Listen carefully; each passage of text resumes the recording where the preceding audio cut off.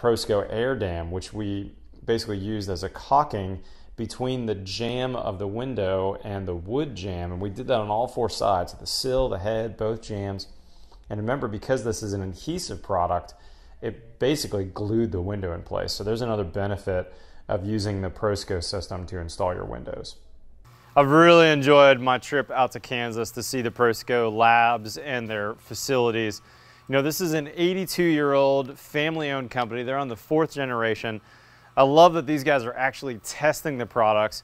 And what we saw today was that by using their family of products, for instance, this Cat 5, which was named because it can actually handle a Category 5 storm like we showed in that testing, we can go from a very moisture-sensitive material like OSB that we use all over America, and we can use their waterproofing products to get a very watertight, very airtight, very energy efficient assembly and house that's going to last for not just decades, but generations. And all that Mother Nature throws at those houses, whether you're building a coastal house that's going to get a hurricane every year or two, or whether you're building like I am, more in the middle of the state where I have an occasional tornado, I have wind and weather, and I get 6-inch rainstorms.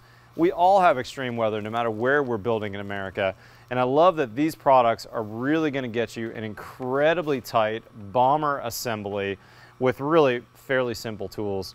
Sean, really appreciate you showing us how to use this. Look for another video that Sean and I made back at one of my Austin job sites where Sean actually walked me through all the steps for waterproofing with these systems. I'll put a link in the description below.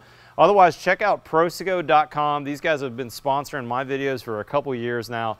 If you don't already subscribe to our channel, hit that subscribe button below. We've got new content every Tuesday and every Friday. Follow us on Twitter and Instagram. Otherwise, we'll see you next time on The Build Show.